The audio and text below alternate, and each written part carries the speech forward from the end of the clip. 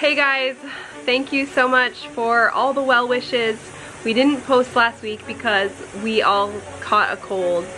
First we thought it was COVID, and then we did a bunch of tests and it ended up just being regular run-of-the-mill cold, and we're still dealing with a few of the lingering effects. But we recorded a whole video last week and just didn't get it finished. So that's what you're gonna watch today, what happened last week. And just in case you guys are wondering, if we ever don't post a video, just go to the community page on our YouTube channel and there will be an announcement or an explanation as to why we're not there. So let's get started.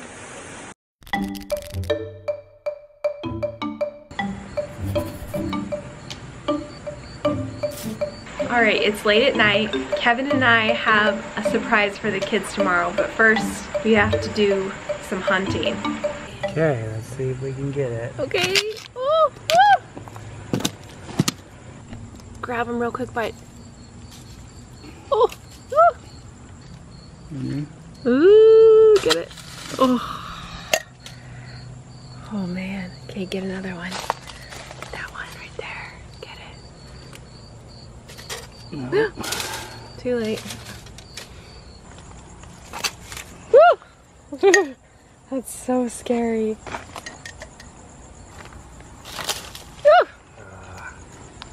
There it is. Look at that. Ooh. Whoa. Sitting there eating my tomato plants. Oh, look at that. It is. It's chewing on it.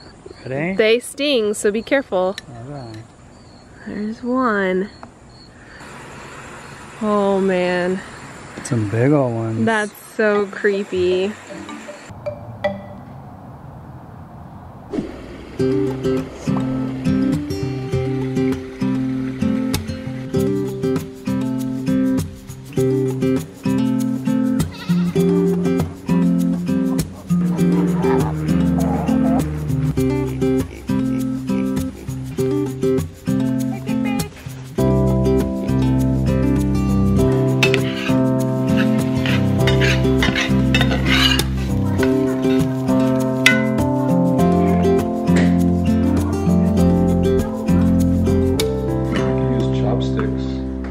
Hold on, I'm not focusing. Ethan's gonna use chopsticks.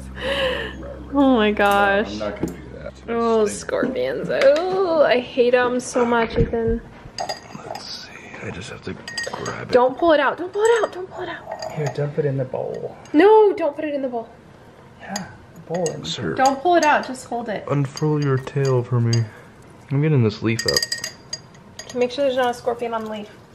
There's a scorpion on the leaf! I'm just gonna grab his tail real quick. I think I should just stick it in there and snippy snip. Yeah, you could do that. Here, You know why? Why do you? No. But for the. No, don't do Don't. that. You need a steeper Don't, bowl. Steeper Kevin. bowls. Okay. Let's see if I can cut that, guys. That's fine. He can't get up to you. Okay. That one's done. They're like crabs of death. Chickens! Okay, we're going to give fresh scorpions and a hornworm to the chickens. Okay, put that hornworm in there, Lydia. Oh, scared me. I don't want to do it, Dad. You do it. They're so The chickens don't really like. They don't really want it. Really. Oh, there you go. There he goes. Got it. Get it. Dude. Wow, why aren't they eating it? Well, it looks like they sort of peck at it, but some of these chickens have never seen. Oh, it got it. It got it. Pick it up. Got the worm. Well, they definitely like the scorpions better. They look more like cockroaches, bugs, you know. What do you think, Lydia? Was that a fun activity? So fun!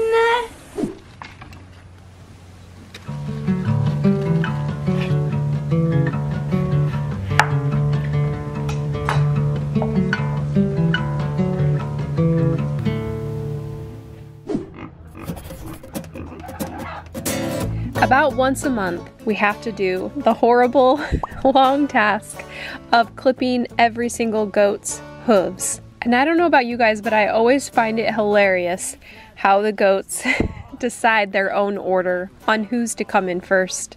For some reason, they understand that we're trimming hooves and that we need everybody in the milking station, and so they each take turns waiting by the gate. One of the best things to do for overall goats' health is to keep these hooves trimmed because it helps prevent a lot of leg issues. Now, not the leg issues that we have currently with Willow and Winston and Winnie. That's sort of a genetic issue. But just keeping them sure-footed makes a healthier goat in the long run.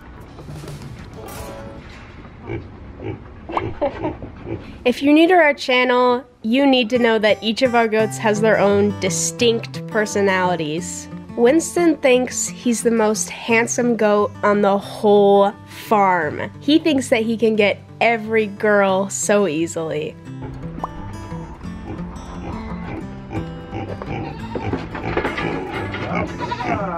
Luna is the oldest goat on the farm. She has a little bit of a saggy udder, but don't say that straight to her face, it hurts her feelings. And also, she's the herd queen. Is it okay that she can? Yeah. Winnie is the goat that's your little sister who wants to follow you everywhere and hang out with your friends. Daphne is all about drama. She is the most dramatic goat ever.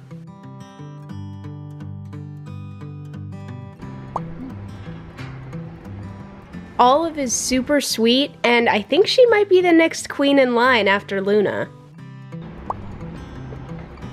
Hazel is our friend's goat who we're taking care of, and she's due to have babies in about a month.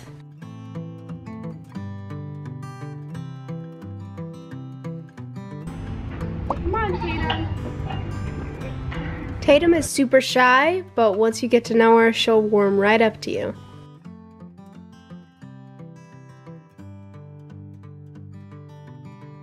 Willow still has a love for stumps.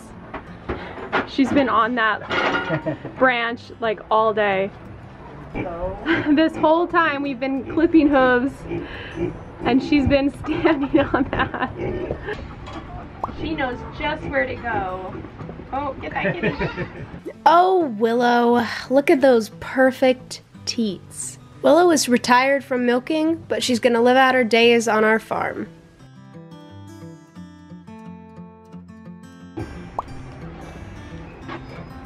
Fern drives me absolutely crazy. She always tries to put her feet in the milk and she's just the worst. And now for the bucks. Kevin's gonna bring both of them over here. Luna's like, hey. Okay. Zorro is pretty sweet for a buck. He's not as aggressive as Winston was. Napoleon is one of our more aggressive bucks. He's always starting fights with Zorro. Winston's very upset that they're out here. He's like, this is my territory.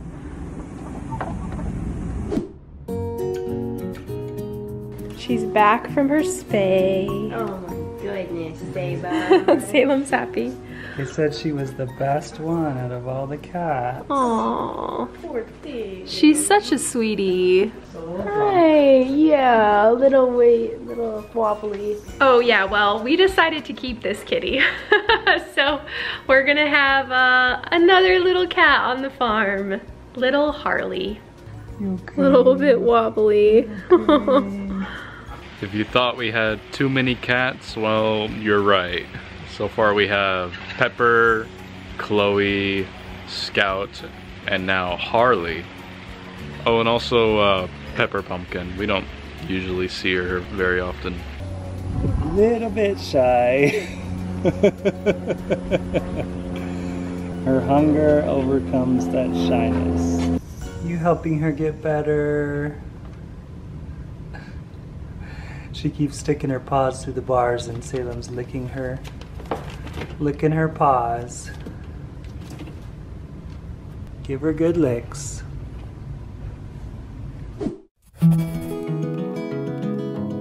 Well, unfortunately, guys, I caught a cold later on this week, So as I show you what I made for dinner, you're gonna have a rough voice explaining it. One of my favorite summer dishes is a jicama salad. If you haven't tried jicama yet, you have to. It's light, crisp, and really refreshing. This is sort of like a coleslaw, and we'll use jicama, beets, and carrots. Once everything is shredded up, for those of you that are wondering, this little device that I use is called a salad master. It works pretty well. You have to be pretty careful with your hands, but it shreds really fast. And I didn't shred the carrots, I just bought a bag of shredded carrots. I'll chop up a bunch of cilantro. This is the star of the dish. And then I'll mix up a really quick coleslaw dressing, except this time I'm gonna use my friend Lindsay's dad's seasoning. This is so good. It has a very peppery, tangy flavor, and it goes perfect in a coleslaw dressing. So we'll add that to the salad and mix it up. This is so crisp and bright and fresh. I just love it. And remember last week when we made those pickles with our cucumbers from the garden? They are so good. It is the best recipe. I'm gonna be sure to link to it below in the description again. So good. And they stayed nice and crisp because we used those grape leaves from the grapevines. So sorry my voice sounds horrible. I'm feeling much better. I sound worse than I feel. But as we end the summer here, this was the perfect dinner. Burgers with our homemade pickles, cantaloupe from the garden, and a fresh jicama salad.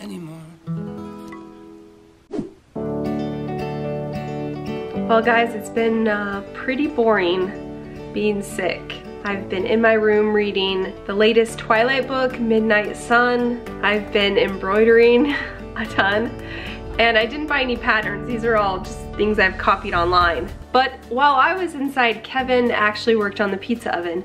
So we're gonna check out what he did.